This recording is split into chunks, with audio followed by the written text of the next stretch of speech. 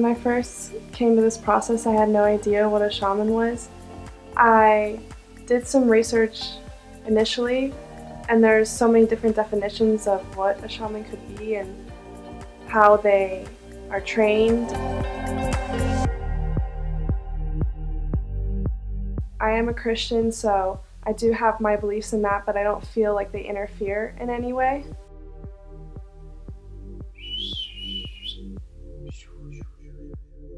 The client can definitely expect a new path forward.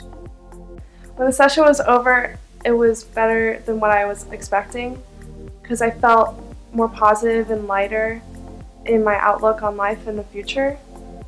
It isn't what we do that matters, but it is who we are.